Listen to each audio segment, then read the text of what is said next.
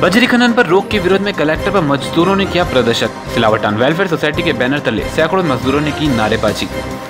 Buzzer खनन पर रोक के विरोध में आज अखिल भारतीय सिलावटन वेलफेयर सोसाइटी के बैनर तले सैकड़ों मजदूरों ने भीलवाड़ा जिला कलेक्टर कार्यालय पर प्रदर्शन किया। इससे पूर्व उन्होंने सांगानेरी गेट से कलेक्टर कार्यालय तक विशाल रैली भी निकाली। उन्होंने राष्ट्रपति के नाम जिला कलेक्टर को ज्ञापन भी सौंपा। प्रदर्शन में कम थाना श्रमिक, कारीगर, ठेकेदार सहित व्यवसायी भी मौजूद रहे। वही संगठन ने मांग पूरी नहीं होने पर भूख हड़ताल और जेल भरो आंदोलन की चेतावनी भी दी है।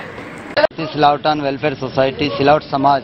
भीलवाड़ा जिला कमठाना मजदूर संघ, भीलवाड़ा जिला बिल्डिंग कॉन्ट्रैक्टर सोसाइटी और समस्त श्रमिक वर्ग भीलवाड़ा जिले का, भीलवाड़ा शहर का, इन सब की दुख दर्द की दास्तान, इनके रोजगार संबंधी जो रेत बंद है भीलवाड़ा शहर ही नहीं पूरे देश में, इस बजरी खनन पर रोक लगी हुई है। इसके लिए हम जिला कलेक्टर महोदय को ज्ञापन देने आए हैं राष्ट्रपति महोदय के नाम, ताकि इन लोगों को रोजगार मिले, इनके चूल्हे चौके चल सके।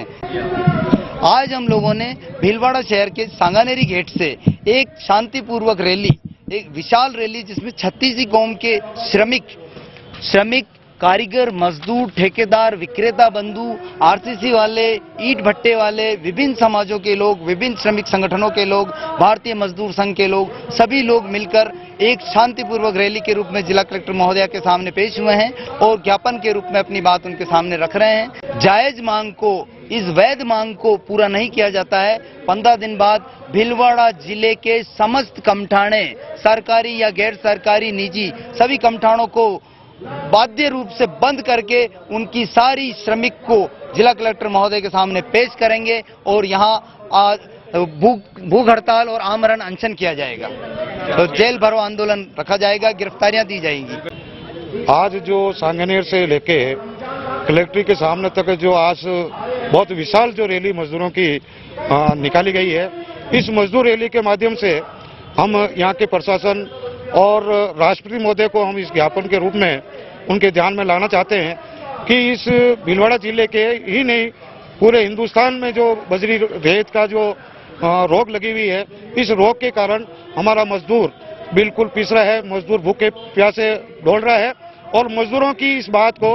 आपकी जो संविधान की जो पीठ है, आपका जो जिस तरह से आप उच्च न्यायालय के ऊपर आप सरकार अपना पक्ष रखे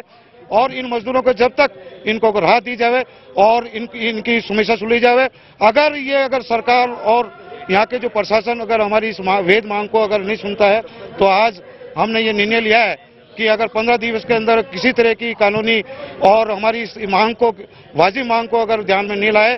तो हम 15 दिन बाद में हमें सभी श्रमिक संगठन मिलकर इस भीलवाड़ा जिले के हजारों मजदूर यहाँ हम विशाल प्रदर्शन करेंगे और गिरफ्तारियां देंगे और ये कार्यक्रम हम करने वाले हैं।